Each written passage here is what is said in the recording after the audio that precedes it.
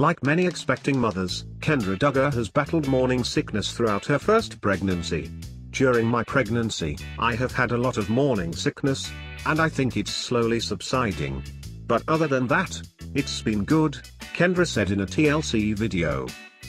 The Counting On star, who revealed in December that she and her husband, Joseph Duggar, are expecting their first child, announced Saturday that the couple will welcome a baby boy. "We are so excited to announce that we are having a boy," Joseph said in the video after the couple learned the sex of their baby. "I had said that I thought we would probably have a boy, but I was still surprised that I was actually right on that."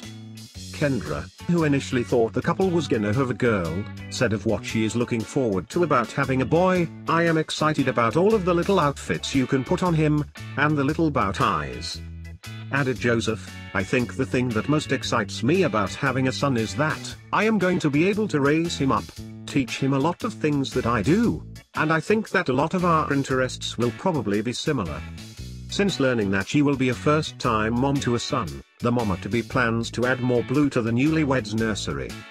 "Right now, the nursery color scheme is more grays and white, but we will probably end up putting a little more touches of blue in there," she explained. "We have not shopped for any baby clothes yet. I figured we will do that after we found out the gender, so I guess we can start now. All the very best, Kendra and Joe."